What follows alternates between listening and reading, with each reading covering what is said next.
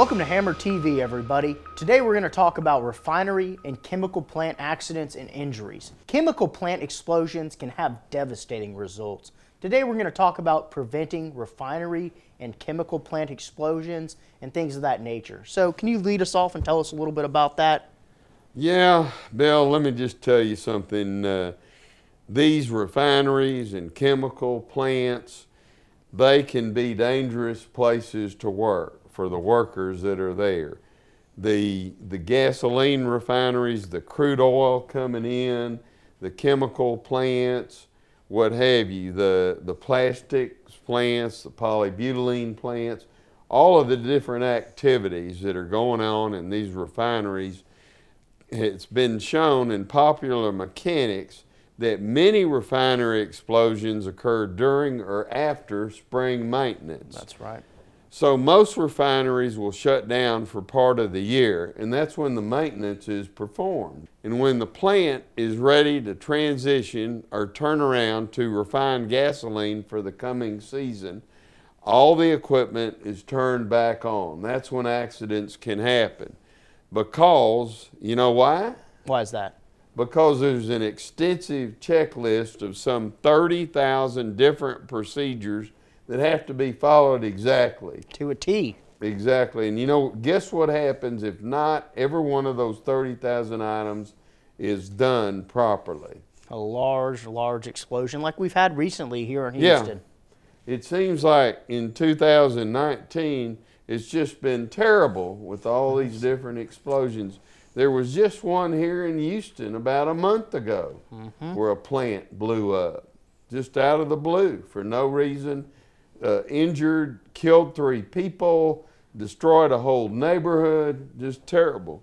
During the transition period is the time when all the workers are called back to the plant, and that's why the number of seriously injured or sadly deceased people can sometimes be so high. That's right.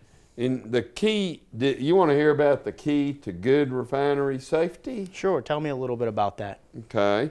The key to good refinery safety is to make sure that all those 30,000 checklist items are followed to the T. Because if you don't follow every procedure and prevent refinery explosions, you've got to be on top of that and keep a close eye on routine maintenance throughout the plant. One missed maintenance assignment could mean that a tragedy can occur and that a problem goes unsolved and can devastate families and wives and children of refinery workers. That's true. Who are Certainly injured, the case. and husbands, and it's just sad. Jim, why don't you tell us a little bit about liability issues in an oil refinery explosion and what those liability issues are? Well, the thing about it is there's the owner of the refinery who has responsibility. There's all the contractors that have responsibility. There's all kind of workers, pipe fitters, welders, different crew members, different construction companies working out there.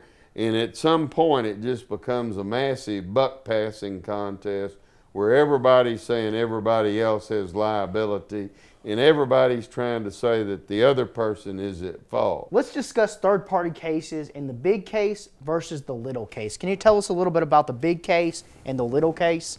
Well, sure. I'm glad you asked because it's kind of tricky and people don't understand the difference between the little case, which is your workers' compensation case.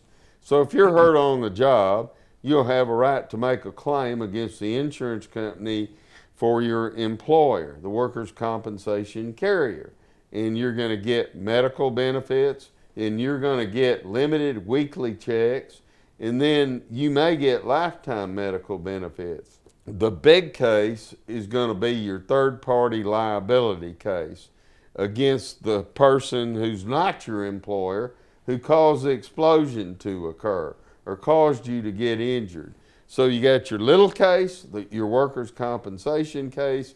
Your big case is going to be your explosion case where you recover your lifetime lost wages, your medical bills for your burn injuries. You're not going to be able to work again sometimes, so you're going to have diminished earning capacity.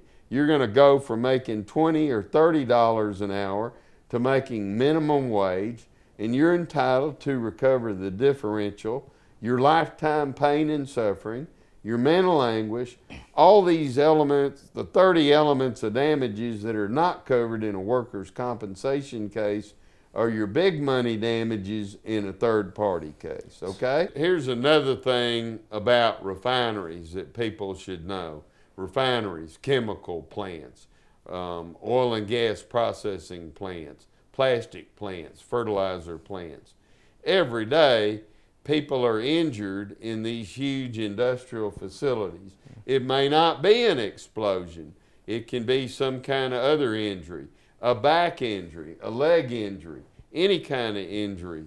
So if you're hurt on the job, you may have a third party case if you were working at a refinery or a chemical plant or any kind of industrial facility.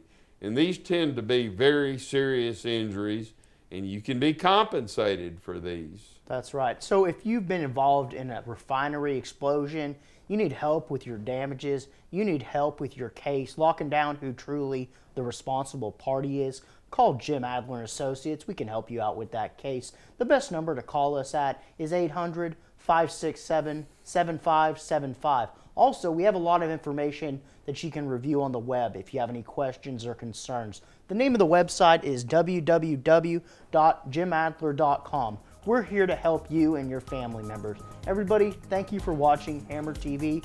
Leave us your comments, your questions, and tell us about future topics you'd like for us to discuss on the show. We would really appreciate it. Thank you.